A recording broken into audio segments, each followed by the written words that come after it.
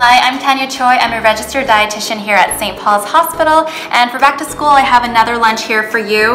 I have these bento boxes which are really fun for kids. I've used these silicone separators to have my fruits and vegetables, and quesadillas, they are a fun staple. They are so versatile. You can use cheese or leftover chicken or black beans. The options are endless.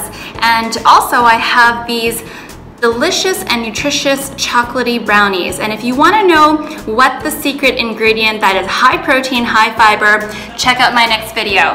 Happy lunch packing.